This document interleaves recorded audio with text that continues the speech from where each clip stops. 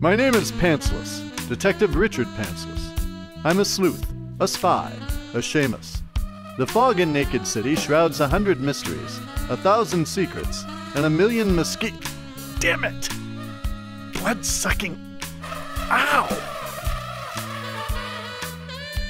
I love to solve a mystery, to right a wrong that needed rightening, to feel the wind against my shins.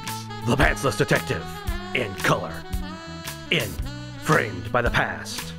Act 1, Happy Memory Time.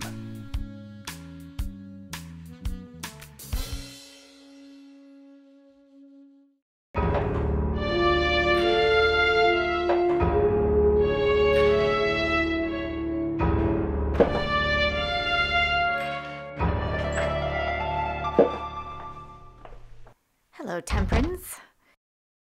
Is he in?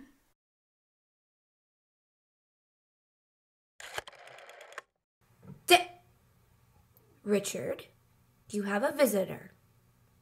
It's her. Send her in. No, I mean it's...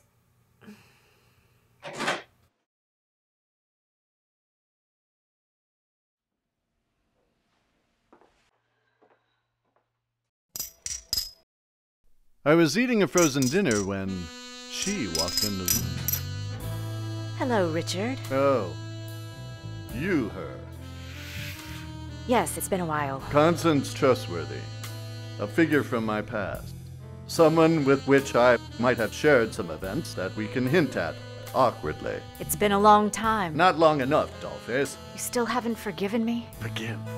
Forgive? Did Washington forgive Arnold? Did Caesar forgive Brutus? Did Jesus forgive everybody?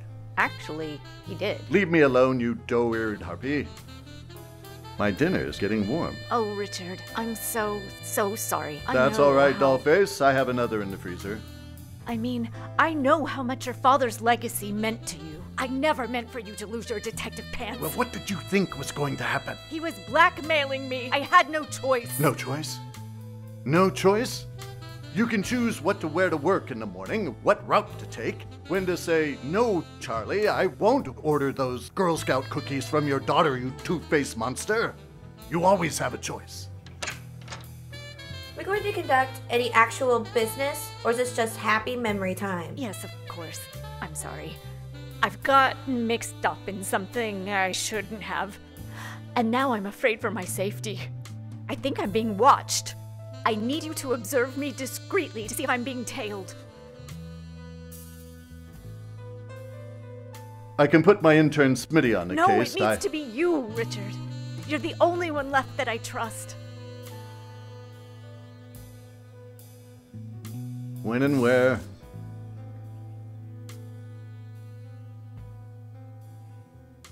Nice shoes, by the way. Oh, thank you. They're vintage earthworm leather. She had me at trust, that reindeer vixen. Knew how to play me like a puppeteer pulling my piano strings. Nothing is more important to me than trust. I was silly putty in her plastic eggshell hands. I rose at dawn to tail her like truck nuts on a pickup. Her normal errands were uneventful.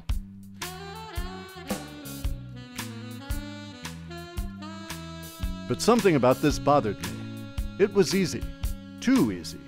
The hours turned into days, days into weeks, weeks into realizing I don't know how to use the calendar, all with no sign that anyone was following her. Not even me. Oh. Hey! By the end of the first day, I was convinced. Like a goat in a pillow shop, she was in no apparent danger.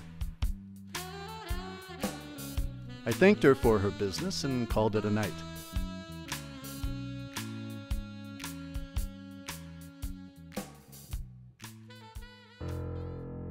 I went back to my office for a nightcap when I found a mustachioed mystery man messing with my miscellanea. Who are you and what are you doing here? Oh no, you're not supposed to be here. With my mitts full and my heater in my coat, I was helpless as a T-Rex hailing a cab.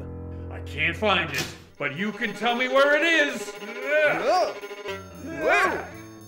Who are you working for? My rival McAdams? Bruno Weisenheimer? The Milk Council? Give me what he wants! I don't know what it is! Who is this mustachioed mystery man? Is Pantsless headed for a beatdown? And wasn't that selfish of our original thug actor to move to London for a year? Find out next time on The Pantsless Detective.